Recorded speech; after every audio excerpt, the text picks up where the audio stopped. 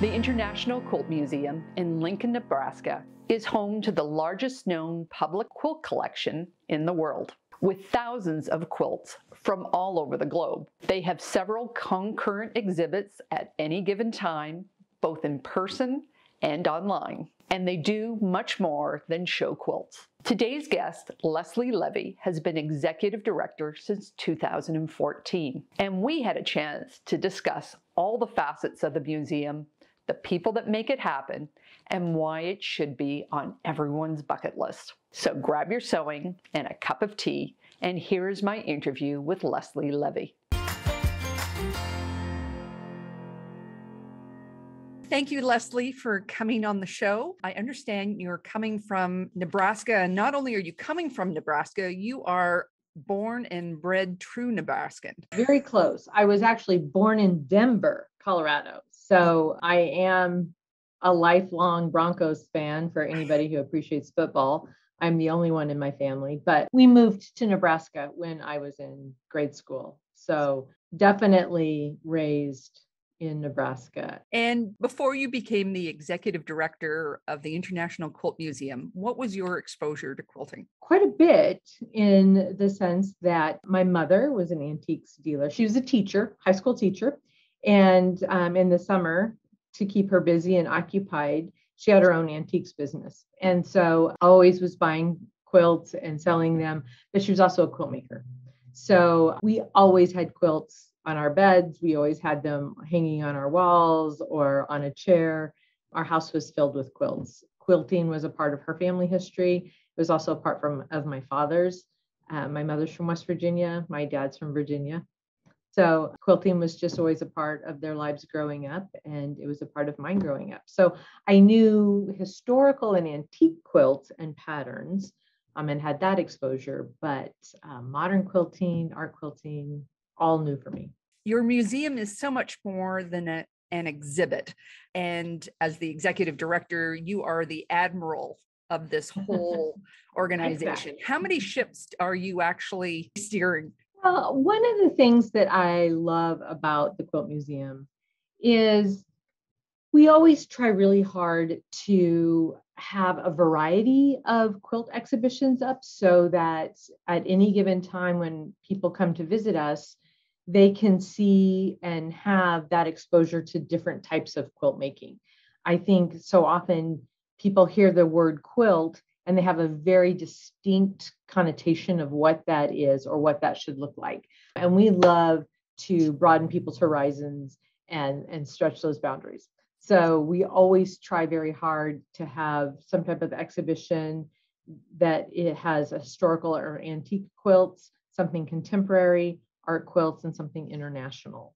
So we're always trying, and also community-based. We have a community gallery where people can put in a proposal to have an exhibition, and that might be their quilt guild, it might be a personal exhibition. And so people love to see quilts that are made by their neighbors or by their family members, or we work a lot of times with the schools, and we'll have students' exhibitions in there. So they are incredibly proud to be able to have a quilt hanging in the Quilt Museum. So how many years in advance are these exhibits planned? We always have our exhibition solidified 2 years in advance. Usually out 4 years, we have a rough idea for the next 4 years what 90% of the galleries are going to have. How has the museum had to pivot in the last 2 years with all the travel restrictions and pandemic protocols? Right. The pandemic has really changed the way, like everybody else in the world, has changed the way in which we've done business. So often the Quilt Museum is on people's bucket list, which we love. We regularly see visitors from all 50 states and usually 35 to 40 countries a year we have visitors from. So a really fabulous, diverse group of visitors. And all of that came to a screeching halt. And as you can imagine, most of the people here are people, they're extroverts, they love people. So it was really hard to close. And we were closed from March through August of 2020. So one of the things that forced us to do is to rethink how we approached exhibitions. And I'm really proud of the curators and our communication coordinator and our education programs, because they were able to pivot very quickly and started producing online content that we could use for outreach to schools, that we could use to quilt for quilt guilds, for our members, for our donors and supporters, so that they could still feel that connection. We could still be offering them some type of exhibition, some type of programming, lecture series, those sorts of things. And so, there's always silver linings to everything. And there really were some silver linings to COVID, in the sense that it enabled us to pivot, and we gave ourselves permission to try things that we'd never been able to do before, or always felt like whatever was on fire we had to deal with that right then. But we gave ourselves permission to slow down, pull back a little bit, and rethink how we can approach some things. And we've had so much fun doing virtual programming. And there's just been this exponential growth within the quilting community because people had to take up new hobbies. Exactly. You know this. Quilters know this inherently. The public is beginning to figure this out. Quilts have always been a vehicle for speech and emotion, like the quilt behind you, which is so beautiful and colorful. I love it. People were quilting, right, when they were at home. And it was a way for them to handle the stress, the uncertainty, the fear, sometimes the joy. It's hard to think that there's joy in a pandemic, but all of those emotions and things, quilting was a fabulous outlet for people. And some people picked it up and taught themselves, or, had, as you kind of mentioned and alluded to, thank goodness for all of the virtual tutorials that came out that enabled people to learn a whole new skill. And boy, are we grateful for it. Well, I often in this pandemic have been thinking of my grandmothers living through World War II and what they had to give up. And I've often just relied on, they got through that. I can get through this. But you have had exhibits of those war quilts and the effort that women put into them in those long stretches of time. Yes. Well, and, quilts are many things to many people. And the former executive director, the founding executive director of the Quilt Museum, one time said that quilts really are the textile pages of our shared history. And that's a short sentence with a lot packed into it. But really, quilts are the textile pages of our history. Like, we can learn so much from a quilt, whether it's somebody's story, the fabrics that were available, the thread, the dyes, what somebody was experiencing, where they had traveled. So much like the quilts that we've seen from previous wars, or even the 1917-18 pandemic, there were plenty of COVID quilts made, and it will be really interesting to see how those are preserved, and how, in the years to come, what the anniversaries of major milestones are, and how those quilts reappear in people's collections or museums, and how this story of these unprecedented times are really illustrated. Well, a Khaja, I believe, is a Nebraskan author, and she has a wonderful quotation on her tombstone. That is happiness. To be dissolved into something is complete and great. And to me, that's about how I feel when I quilt. I know the museum stores and curates and preserves the quilts. Are they preserving those stories that go along with the quilts as well? Yes. I think one of the reasons the Quilt Museum can be that bucket list, that wonderful journey, the trip of a lifetime, is we are fortunate to have a fabulous room. It's a conservation room. It's the Byron and Sarah Dillow Conservation Room. And it has a big glass wall, and you can see the work that's taking place in there as our quilts are accessioned, or things have come off of exhibition and they're being cleaned. And when I say cleaned, I don't mean water cleaned. We store all of our collection here on the premise, so people can have behind the scenes tours and be able to see where the quilts are stored, how that works. What we do not have on site, but we do have, because we sit on the University of Nebraska campus, we have an official archive in the library system.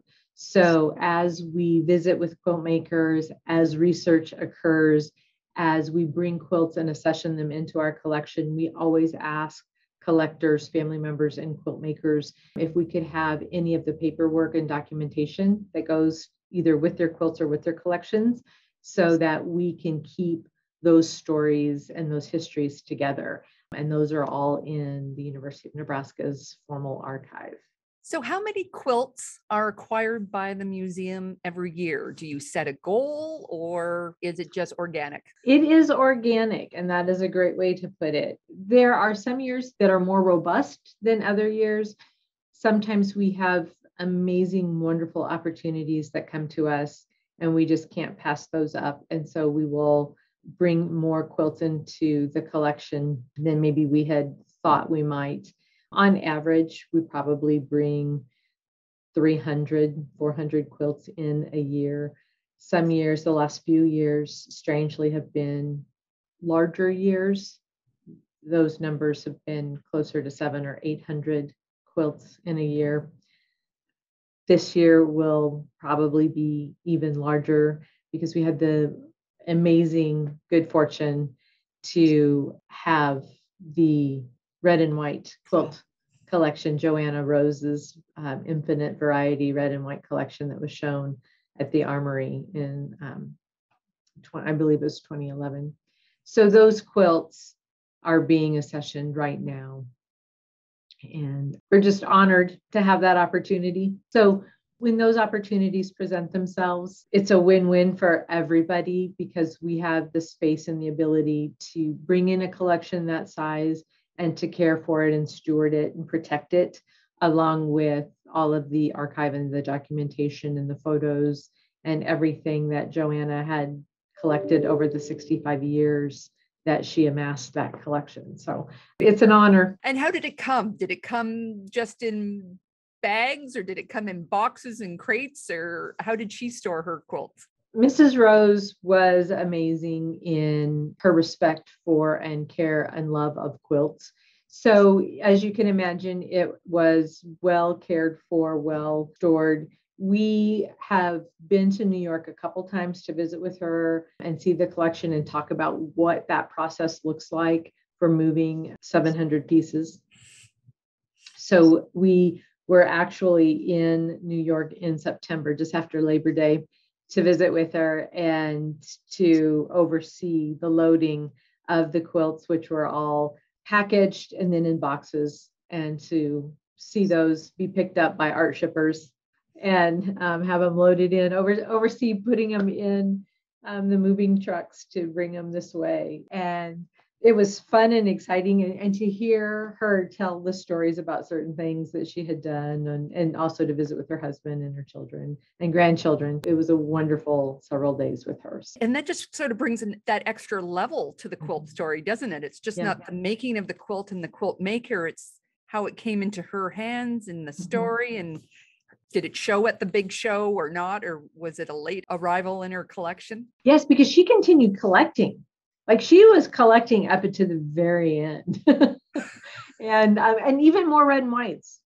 So we have the original collection, but there are still a few more quilts. But that is a part of our journey here at the museum that we just value so much, and that is those one-on-one conversations with collectors, with makers, with their families. What inspired them? Why do they collect? Why do they collect what they collect? How it comes to be, what it means to them. When I interviewed for this position 7 years ago, I was talking to the curator of collections, Dr. Carolyn Ducey. And I said, you've been here 15 years. What has kept you in this job, in this museum for 15 years? And she said, quilts have taken me around the world. I said, explain that to me. What do you mean by that? And to listen to her visit and talk about where her job has taken her literally around the world to visit with quilt makers, to collectors, museums, to hear the stories, to live those tales is just fascinating. There's always something new every day. So. There is. I've just gone down a rabbit hole of Welsh quilts. Oh my gosh, And yes. a couple of months ago, I interviewed a young woman from Malaysia, Amira Amiruddin. And all of a sudden, I had all these people from Malaysia contacting me saying, "Oh, I didn't know that there were others here." And it is just fascinating how it binds us and the stories, the commonality in our stories. There's so much history in these crafts that we just look at and say, "Oh, look at that beautiful quilt that you have." But you're like, "Let me tell you a little bit more." Did you know? Yeah. Something that you said reminds me that I was in Kansas City, I think it was in October, visiting with a quilter. And she said, quilts are the great connector of people. Small statement, but huge meaning. And we were visiting about the differences that we see when people are walking through the museum and comparing that to what happens when people walk through other types of museums, history museums, fine art museums. We regularly see people as they walk in and they're in the galleries, they're talking to one another. They're talking about the quilt that they're looking at, the color, the design, how it was constructed, what that maker was thinking. They're talking about the history as they read the label. They're talking to one another. Pretty soon, somebody else walks by, that person gets into the conversation. The next thing you know, there's this energy that's happening inside the gallery. It's not uncommon for visitors to see a tour going by and they'll just kind of come along with it. I'm not sure that type of interaction occurs when you're in other museums, because quilt makers and artists, they just talk to each other. They have that similarity. They understand and are making what they're seeing and have that appreciation. Whereas sometimes you don't always have that same interface when you're I love art museums, fine art museums. I love to look at them. I don't have an appreciation for the skill and the talent. I've never tried my hand at it. So I can't speak to something that I'm seeing on the same level that makers and appreciators and quilt makers and artists have when they're walking through our galleries. So there's just this kind of instant, spontaneous conversation between visitors. And it's so much fun to watch it because, as you mentioned, they just interact with one another. Quilts are great connectors of people. Does the museum reach out to other museums and offer them support with their quilt preservation? Yes, definitely. We have fabulous relationships with other quilt museums as well as other fine art museums, or other museums actually around the world. We do travel different exhibitions, or sometimes 2 or 3 times a year we're contacted and asked if another museum can borrow a piece in our collection to hang in an exhibition that they're working on, whether it's a fine art exhibition or another textile exhibition. So it kind of depends on what the situation is. People will call us and ask for recommendations on the best way to hang a piece or how to exhibit it. So it's fun to work with other professionals and museums on how to do those. Some of our hard conservation, when we have a piece that needs to be professionally conserved, there are some conservationists in New York that we work with often, especially depending on those instances when we have a piece that's several hundred years old and it needs something very special. We work with a group in New York. So has the skills or the techniques for preserving quilts, has it changed over the last couple of decades? That is a great question. I know how we have worked and how we have managed. We try, when a piece comes into our collection, we never wash it because we never know the dyes that are used until we really look and study that. We wouldn't want to risk something happening to the fabric or the dye.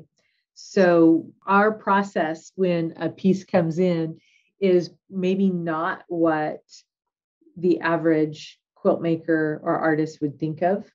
When a quilt comes into our collection, we put it into isolation. And people are always like, isolation, that seems so harsh. And we're like, it really hasn't been bad. It's, we're just trying to preserve. When you're having a museum of textiles and fabric means that we are susceptible to certain things. So we have to be really careful the minute something comes into our museum to not put our permanent collection in jeopardy at all. So next to our dock area, we have an isolation room, and the pieces go directly into isolation. And then those pieces are put into big Ziploc bags and sealed for 2 weeks. And that lack of oxygen will take out any critters that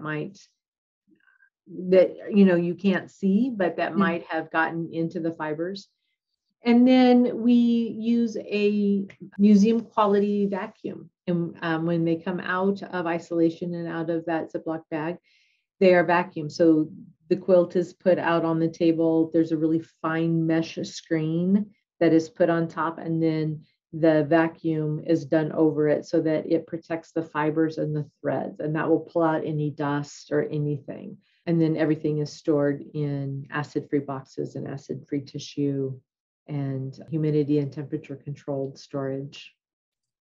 And we refold our entire collection every 2 years to prevent any fold lines. And we also will take tissue paper and create like a roll to put so that there aren't hard fold lines. They're softened and you have a little bit of batting in there. We have volunteers who have been refolding our collection for 20 years.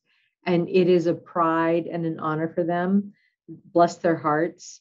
They're in every week and they won't retire because they have bragging rights. There are very few people that can say, I have seen every quilt in the International Quilt Museum's collection. So it is a coveted position to get on the refolding. Hate to fold and do laundry at home, but happy to volunteer at the Quilt Museum. The way in which we preserve and protect and steward pieces that come in is a little bit different probably than what people normally think of.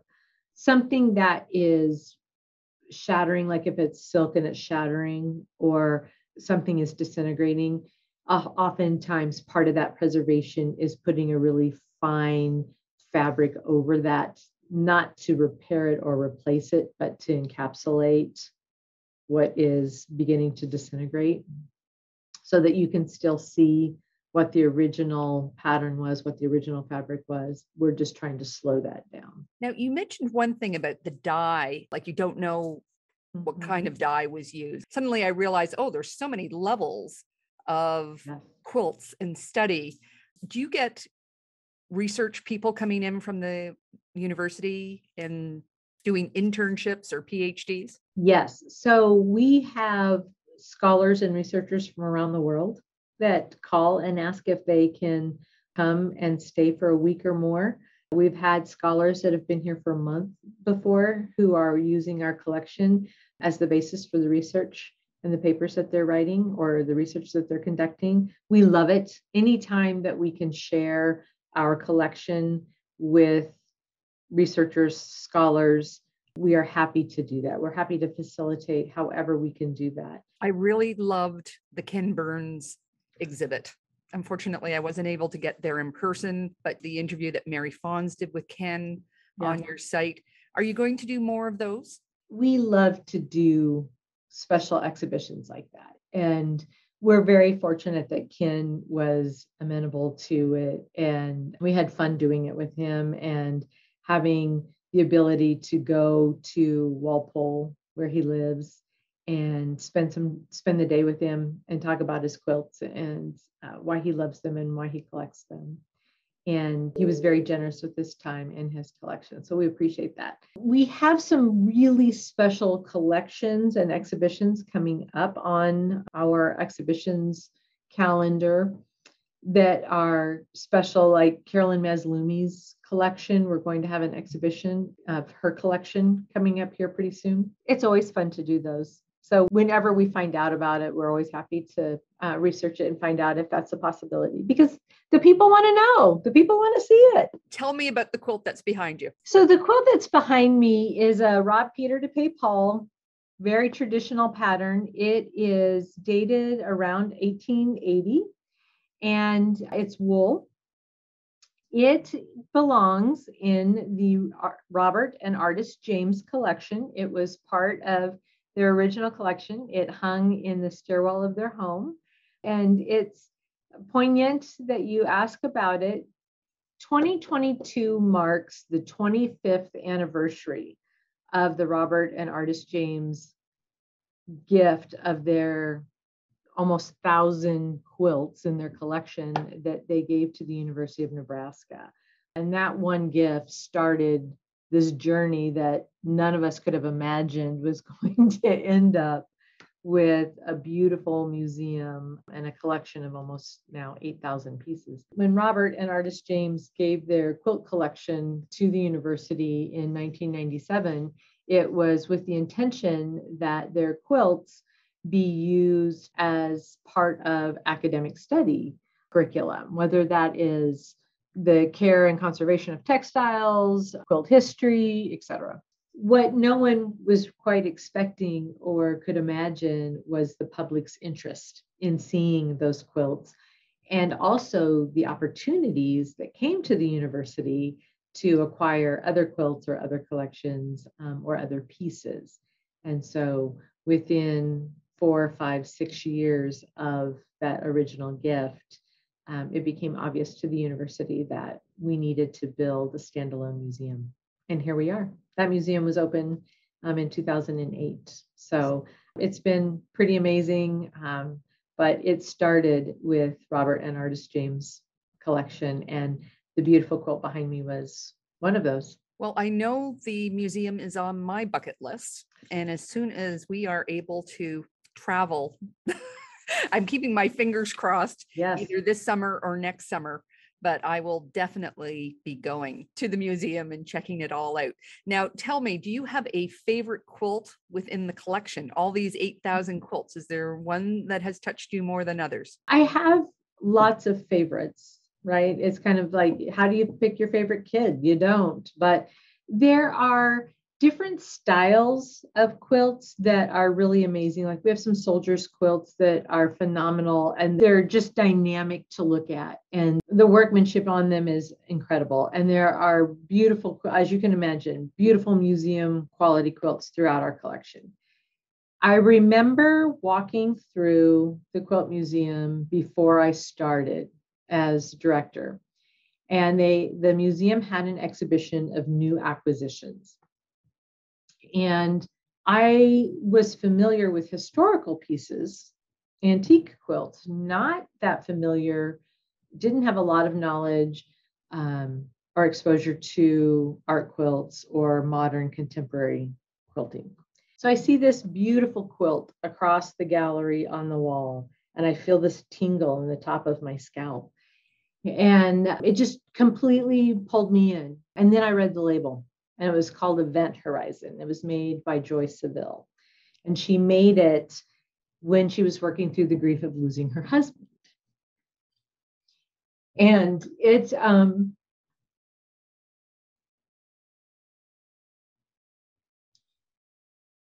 she made the quilt. She put it together. She made the quilt.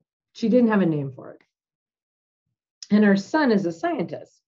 And he was visiting her and he saw it. And he said, Mom, that looks like an event horizon. And she said, well, what's that? And he said, oh, it's kind of like a black hole in space. It's that space just before the black hole, that big black deep emptiness that you fall into. And she said, that's exactly how I felt. So I just remember thinking,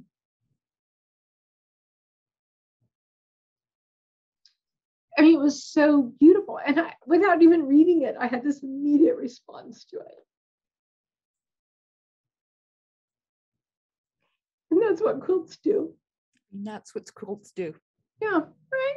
Well, you asked about this quilt, and this quilt was made by my sew sisters. We are a group of 8 women. We have traveled together. We've gone on trips together. And during COVID, we each produced blocks and one person put them together and everybody got a quilt. And there's a quilt label on there signed by everyone. And it does both. It makes me feel so happy when I see it. It makes me, I'm about ready to cry. It is so evocative of love and friendship and caring. And they got the colors right. They knew exactly what I wanted. Yeah. And it has such energy. It is one that I keep close. Well, and it's fabulous, right? Because it encapsulates a very specific time, right? And that quilt means something very specific to you, as quilts do for all of us, right? So I have a quick question for you. The quilts that you all made for one another, are they set differently? Yes, they were all different. That's amazing. All different. And they were made in the colors that each person liked, but one person got a quilt full of baby goats because she was sending us goat videos every day trying to keep our spirits up. And another one got log cabins, but they were all very colorful the way they wanted. And the ringleader of our group, whose name is Leslie as well, she wanted placemats so that if we ever came over, we would all have our own placemats. That is lovely. So not only are they works of art, but they're, well, you know exactly what I'm talking about. And it's even jumping out at me from the quilt behind you. I belong to a modern guild, and people often have issue with the term modern because they mix it up with contemporary and new and better, where it's not. It's a style. And I look at that quilt made in, you said 1880? Yes. That would hang in any modern collection today. And even the colors, look how beautiful the colors are in that quilt. And I personally had difficulty coming to quilting because I was a businesswoman all my life. And it all got messed up with that whole feminism question. And I knew that you talk to many people and you say you're a quilter and they go, oh, my aunt was a knitter. And they have just no concept or appreciation for what's going on behind there.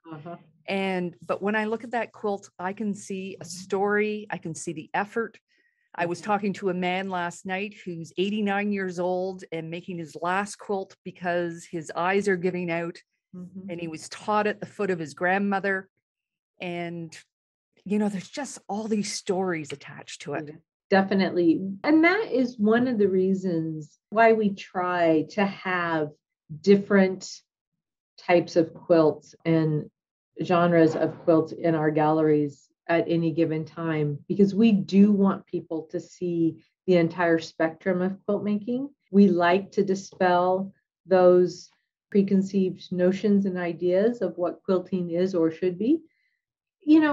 Artistic expression comes in so many forms. I don't know how anybody could ever think that quilt making, regardless of the genre or the decade or the century that they were made, is not art. It is art through and through. Have you ever made a quilt block? I do not quilt. My mom quilted all the time. Like, we never went on a family trip without my mother having her sewing bag. And there was always a project. My mom's hands were always busy. There's always a quilt on the floor being laid out in the living room, something. And people will say to me, how can you run the quilt museum and not quilt? And I'm like, well, it's easy. You can love quilts. Because being the director of a museum is running a business.